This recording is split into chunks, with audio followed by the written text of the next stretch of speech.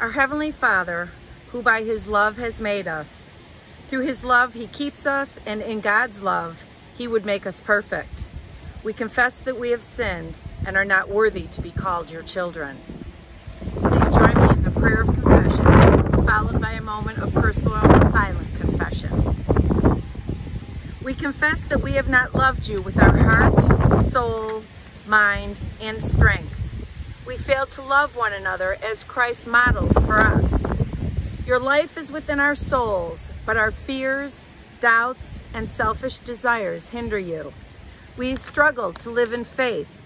We resist your spirit and neglect your inspirations. Forgive us, Lord.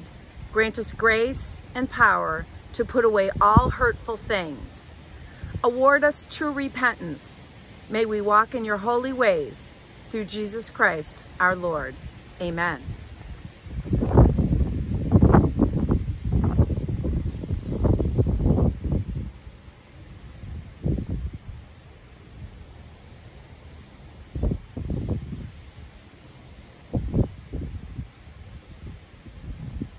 Amen.